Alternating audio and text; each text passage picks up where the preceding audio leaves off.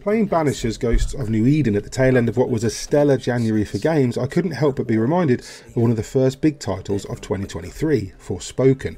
But before you draw your own conclusions from that comparison, let me elaborate. Both are open world games with a magical bent, both are heavily narrative led, and both showcase the kind of AA development that cleaves close to AAA either in terms of budget, scale or scope. But where Forspoken fell short in almost every department to produce something that was just about fun enough to carry it over its flaws, Don't Nod's ghostly love story delivers a choice-driven adventure that sinks its claws in and doesn't let go. Now, fair warning, although I'll try my best to avoid them from this point onwards, there may be spoilers.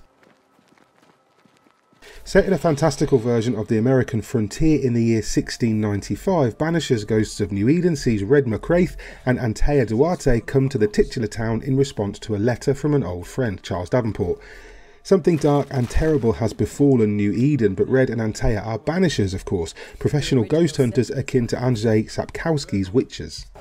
Now, it's difficult to talk about the story without revealing that, in a horrific turn of events, Antea is killed. Now separated from her own corpse, Antea remains bound to Red in spirit form. While he should do the professional thing and banish her, he instead vows to return her to her body for one of two reasons: either to peacefully ascend her ghost to the afterlife, or to resurrect her using dark magic.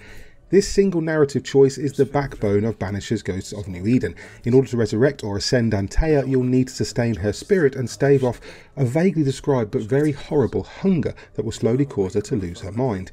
If your goal is to ascend her, she can get by on much less essence, which you can get from either peacefully ascending or forcefully banishing ghosts. But if you want to resurrect her, she's going to need lots and lots of essence, and you can only get it in large quantities from the living. Don't Nod previously played with a similar choice structure in Vampire, wherein protagonist Jonathan Reed could choose to kill or spare the people he met to either embrace or deny his new undead nature. Banishers feels very similar, but the choices here carry a lot of weight, and there's no way to track your progress towards any of the 4 endings without keeping a note yourself. These aren't simple decisions either. Don't Nod have shown themselves to have real talent when it comes to crafting choice-driven narratives, and Banishers is a solid example of this. While each of the main story beats culminates in one or more choices that will affect the world and how the narrative plays out, there are also close to 20 haunting cases to find around the game world, most of them optional. Imagine, for example, finding a woman who has killed her husband and allowed her lover to take over his identity. On the surface, this is a shocking and despicable act, especially as the ghost of the murdered husband is imploring you to bring his killers to justice. Seems pretty clean cut until you delve into the details, and this is where Banishers Ghosts of New Eden excels. It presents each of these cases as its own separate story, with few easy choices along the way. Should you spare a woman whose actions for the greater good have condemned settlers to death? Should you appoint yourself judge, jury and executioner to a man whose only crime was losing his mind in the wake of accidentally slaying his best friend?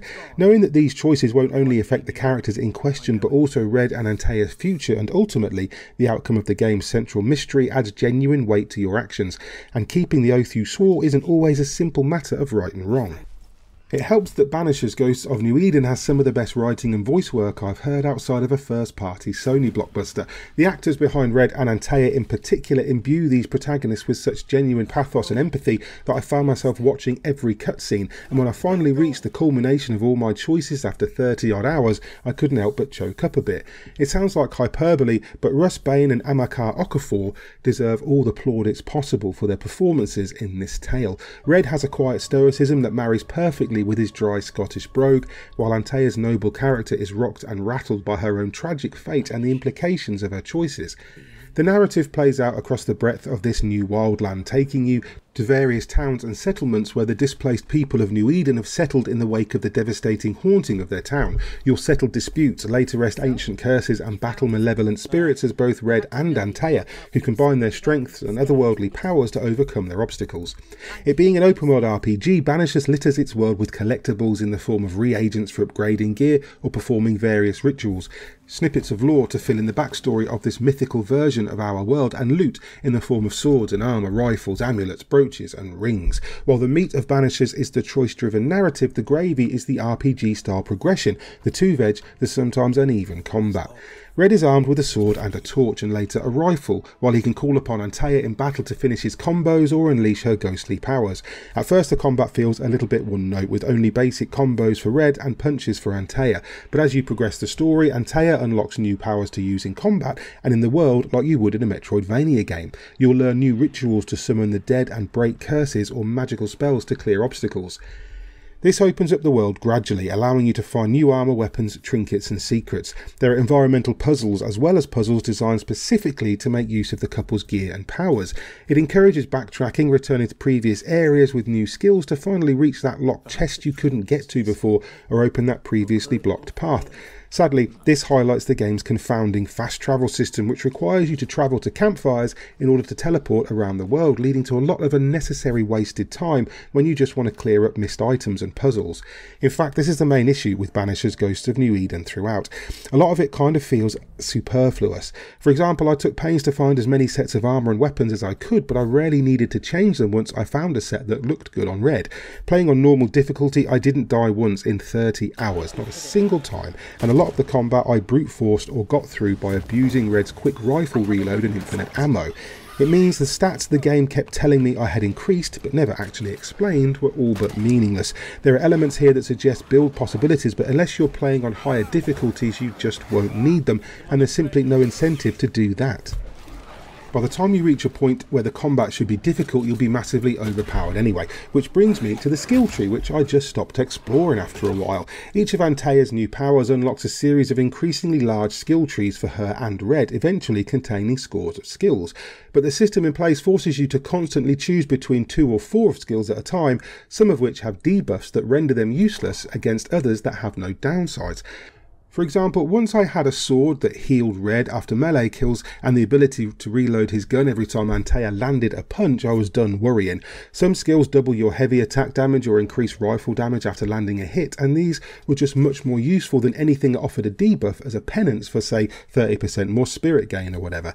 And yet I still enjoyed the combat throughout the game, even if I did start to roll my eyes at some of the repeated voice lines or groan a little bit when I entered an obvious clearing and the musical cue kicked in. The fighting is weighty and impactful enough, and combining extended combos with Antea's growing list of powers turn late game combat into a beautiful loop of spectral violence, but it's not the strongest element of Banishers. The world itself is lovely though, split between sun-dappled farmland, foreboding woods filled with ravenous wolves and the even more ravenous dead, cliffs, lakesides and deep haunted mines. At times you'll need to traverse a spectral realm to reach certain areas, and this too has its own identity and even quest elements. I finished the game with vast portions of the map still covered with fog, waiting for me to go and explore with a new power or tool. It's also, crucially, a full world. There's a blocked path, locked chest, haunting case, side activity, spectre nest, elite spawn or puzzle to solve down every side path. Every hut, cabin or cave is worth exploring, and you'll rarely leave anywhere empty-handed. It means you'll want to explore the world, interact with it, and invest your time in unravelling its mysteries. Ultimately though, the heart of Banishers Ghosts of New Eden is the heartwarming, heartbreaking, tragic magic love story at its centre. Red and Antea are a wonderful pair of protagonists whose chemistry never feels forced or uncomfortable. The tender moments they share reveal how strongly they feel for each other and how far they're willing to go to either remain together or remain strong in their convictions. Either way you choose to play feels real, and that's no mean feat. Slight imbalances in the combat, some missing quality of life elements, and the sense that sometimes maybe don't not have overstretched the RPG component just a little, can't get in the way of what is a powerful, emotional and compelling tale of love and death. And Banishers Ghosts of New Eden shows off a side of Don't Nod that we've never seen so well lit, and for that reason I'm going to score it a 9 out of 10. At long last, will you free me? What happens if we do? Hi there, hope you enjoyed that review of Banishers Ghosts of New Eden. If you did, please hit like and subscribe. Maybe tag that bell icon too, so you're kept up to date with everything we post going forward. And if you want to support us via Patreon, you can do that at patreon.com/GodIsAGeek. In the meantime, I've been Mick Fraser and you guys have been lovely. Bye.